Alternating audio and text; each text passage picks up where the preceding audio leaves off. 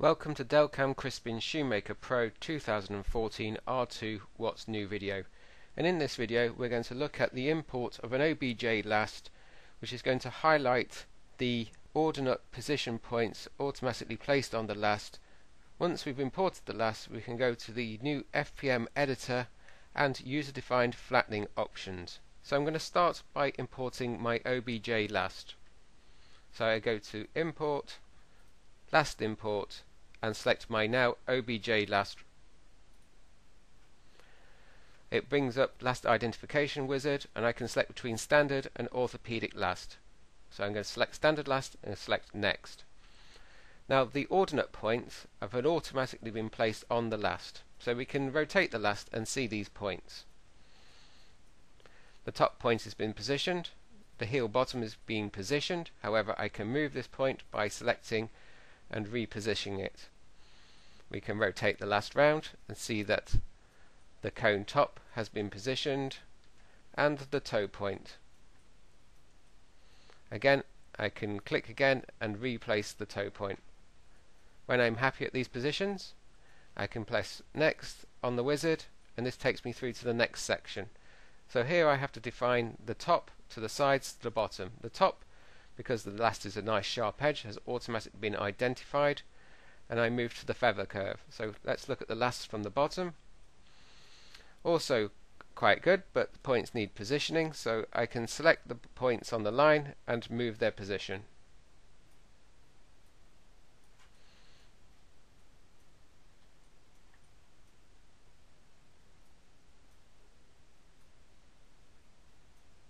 Points can be added and removed by holding down the T key and selecting on the line to add a point, or to hover over a point to delete.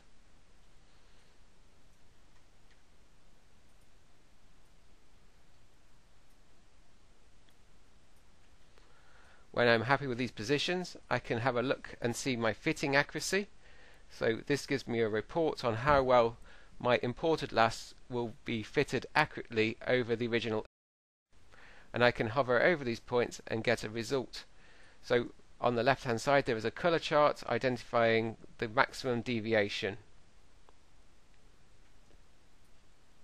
If I'm happy, I can press next, or if I feel that the fitting should be higher, I can increase or decrease the accuracy using the slider.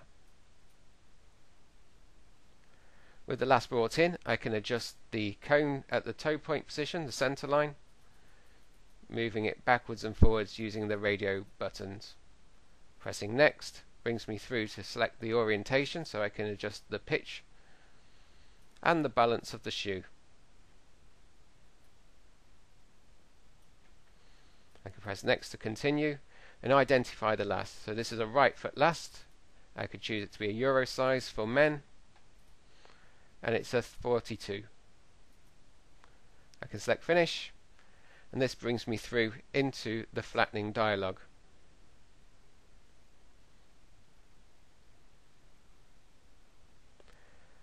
I can select OK on the flattening dialog and flatten the last.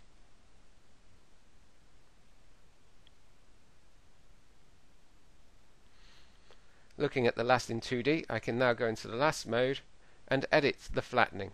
So I can go to the first option, the flattening parameter interactive editing option, and this opens up a new dialog.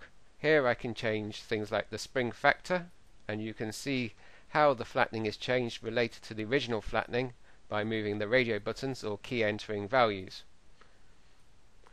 I can alter the overall length of the last, the width of the last flattening. I can make this area here with a slight kink push out and be smooth and adjust that value.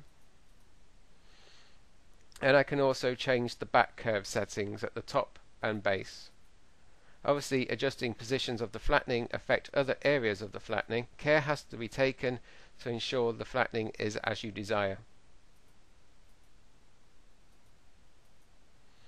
We can go into the advanced mode and we can affect the bottom feather edge in many planes positions. All I need to do is select on a position and then start deciding to increase the inside or outside scale value. And as you can see, the top line is changing backwards and forwards. If I wish to edit any of these, I can select on them. I can either choose to delete, totally removing them, or moving their position up and down the flattening. Once positioned, again I can move lines in and out to create the desired flattening effect. If I wish to add a new line, I can select an add, but it will choose to do in between the two positions that I have.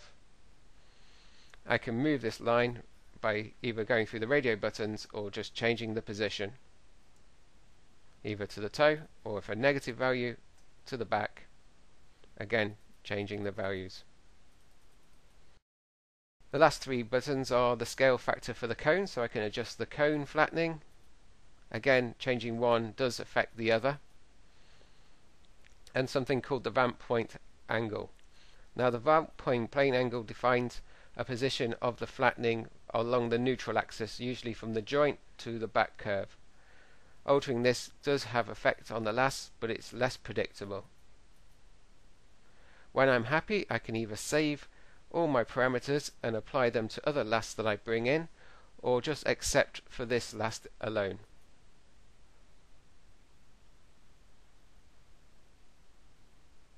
If I go back to my flattening, I can see that I now have a current default saved.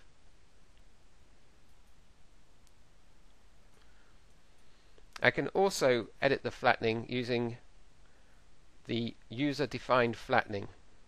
Here I can change shells manually by just pulling and dragging, or I can import a shell from a 2D piece of software in such formats such as DXF and swap the shells over.